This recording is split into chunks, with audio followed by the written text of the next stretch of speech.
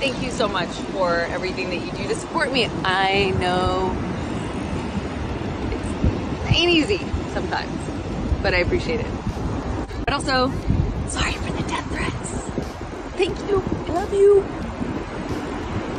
The last several years have been mired with the battle between Amber Heard and Johnny Depp. Heard accused Depp of various things from their short marriage, and it eventually led to an article by which Depp claimed she did defamatory statements without any proof. The case first went to the UK, where Heard won, as did a newspaper tied to the case. Then Depp took the case to the US and he won, much to the shock of many. Amber Heard has spent the last 6 months getting ready for an appeal, and then out of nowhere, she reveals that she's settling the case. So what happened? We'll break it down for you. Welcome back. I want to let you know that Court TV has reached out to Amber Heard's legal team from this defamation trial multiple times for an interview, and our requests were denied. But before we do that, go ahead and do us a favor by leaving a like on the video, subscribing to the channel, and hitting the bell icon so you never miss an upload from us. And with that being said, let's get straight into the video. Do you want to win an iPhone 12, maybe a MacBook Pro? How about $500 cash? All you have to do is comment the secret hidden message somewhere in this video. That's it. Oh, and leave a like on this video and subscribe to the channel so we can keep affording these giveaways. Winner will be announced at the last day of each month. Thanks for watching and good luck.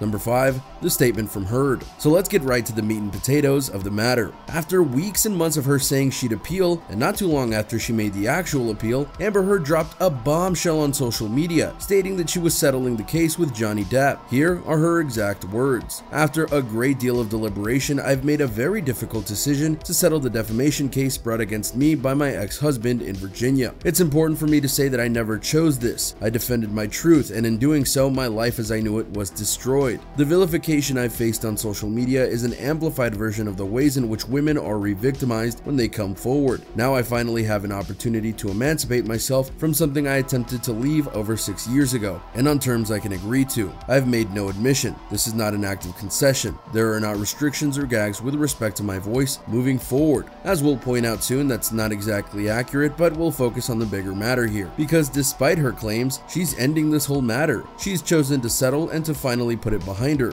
and Depp. The irony of the statement is many-fold, including saying that she's doing this because there are terms she can agree to, and that she's wanting to, quote, emancipate herself from the matter. That's not really the case, and we know that Johnny Depp's team have been wanting to settle for a long time, ever since the defamation trial ended. They even talked about it on TV not long after the trial ended, but the biggest thing here is arguably about money, which is a key part of the settlement. Number 4, the terms. Here's where things get really interesting, because if you recall, when the defamation trial ended in Johnny Depp's favor, Amber Heard was penalized $10.35 million for the charges against her. That money was to go to Depp, and it was stated by the judge in the case that she couldn't file an appeal without paying the sum. She did that anyway because she was appealing everything about the case, but the penalty still stood. It was well documented how Amber Heard began to sell her houses in the US, and was even seen at certain low-cost stores getting items, imparting that she didn't have that much money to give. Fast forward to the settlement, and the terms are as follows. She'll pay Johnny Depp $1 million, which he will donate to charity. Going from $10.35 million is quite a drop, and the charity thing is the icing on the cake for Depp.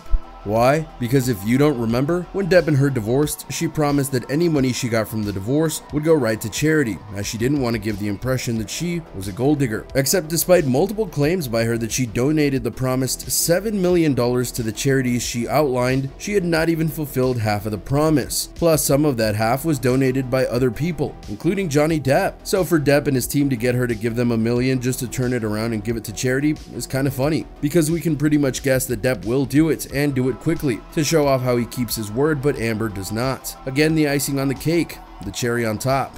You get the idea. But while Depp does come out on top here, it shows Heard's financial woes are deeper than she wants to admit. Number 3, financial issues. The $10.35 million payout that Amber Heard had to make to Johnny Depp was not a small amount. Remember, while Amber Heard is an actress, her roles that have made her millions are very few. In fact, we can only think of 2, the Aquaman movies, something she wasn't happy about, but that's another story entirely. But her woes went beyond that, because despite being in those movies, she wasn't getting more roles. In fact, the upcoming Aquaman movie might be her last big budget film in her career, unless a drastic turnaround happens. That's something she's also also not happy about because she feels she's being punished for accusing Johnny Depp of doing something wrong. She further claims that Hollywood was trying to protect Depp instead of her, except Depp was basically blackballed from Hollywood. He lost major roles that cost him many millions, and he hasn't been in a big budget movie since 2018. So yeah, who got hurt more? Adding to her woes, she wasn't just dealing with Depp and his lawsuits against her. She was dealing with another case via an insurance company that was attempting to sue her. That case is still ongoing. And remember, up until today, she was fighting for that appeal in the defamation case. So that's two different cases. A $10 million payout she needed to make, mounting lawyer bills on top of cost of living, and yeah, she's clearly strapped for cash. She may not have wanted to do it, but the settlement was the best way out for her. Number 2,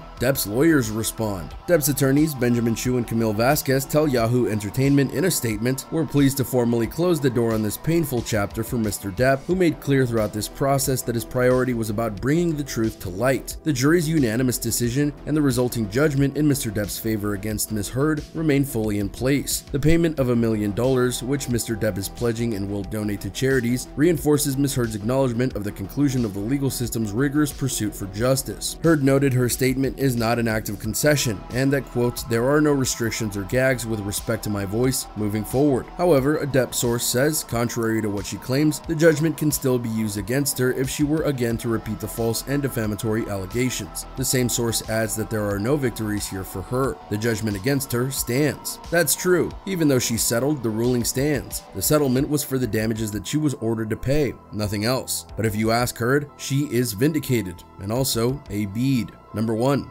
Blaming the system. One consistent thread throughout the months post-trial was that of Amber Heard stating to anyone who will listen to her that she was wronged by the US justice system. In fact, in another statement she made about the settlement situation, she noted this, quote, "When I took before a judge in the UK, I was vindicated by a robust, impartial, and fair system, where I was protected for having to give the worst moments of my testimony in front of the world's media, and where the court found that I was subjected to domestic and SV," she continued in Monday's statement. In the US, however, I exhausted almost all my resources in advance of and during a trial in which I was subject to a courtroom, in which abundant direct evidence that corroborated my testimony was excluded, and in which popularity and power mattered more than reason and due process. In the interim, I was exposed to a type of humiliation that I simply cannot relive. Even if my US appeal is successful, the best outcome would be a retrial where a new jury would have to consider the evidence age. I simply cannot go through that for a third time. The last few sentences are curious because despite not being able to go through it a third time, she was gearing up to do just that. What this proves is that Amber Heard won't be changing her tune, but she always won't get the last laugh against Depp.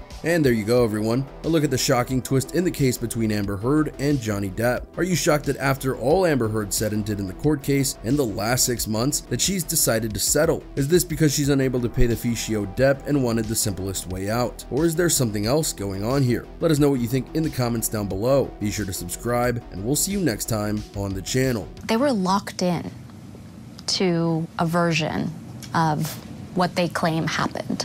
And that's not to say that they were lying or